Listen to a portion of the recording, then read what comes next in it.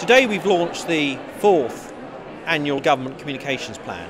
It sets out the work of government communicators over the year ahead in support of the priorities set by the government. It covers the narrative of the government, the One Nation narrative, to support hard-working people, to create opportunity and to ensure that Britain's place in the world helps secure prosperity and security globally as well as for the UK. So it's a hugely important piece of work for explaining what government is doing to make people's lives better. The plan before you actually has four different major components. The one that I am leading is the Helping Working People strand. This continues the work we've done over previous years in explaining the government's continuing role in promoting economic growth. It aims very much to inspire confidence in Britain's economy and ensure that working people feel they have a chance to earn a decent living.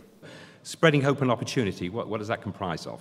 It's about reforming welfare, it's about opportunities for young people, it's about extending opportunity generally, it's about a healthier Britain, and it's about social justice. The whole aim of this theme is to explain and promote the benefits of the Union to people living in every corner of the United Kingdom.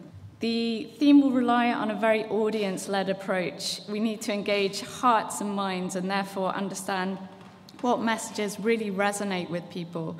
How do we penetrate through their busy lives and promote pride in the United Kingdom? One of the key features of this is the fact that we are working across government in an extremely collaborative way. So I'm standing up here, but speaking on behalf of all the departments, and it's not just the departments that you would naturally think of as working on foreign affairs, as the Foreign Office, the Ministry of Defence, Department for International Development, but many, many other government departments, Department of Health, Energy and Climate Change, BIS, many others are integrally and intimately involved in delivering this plan. This plan has been put together to give ministers confidence that we are reflecting their priorities, to give communicators direction in terms of the work that they should be doing, and to track the implementation of the communication plans that support government's priorities. So this is a living document, and the Directors of Communication will review it every quarter. The corporate GCS team looks at progress every month, and it should enable us to learn about what campaigns work,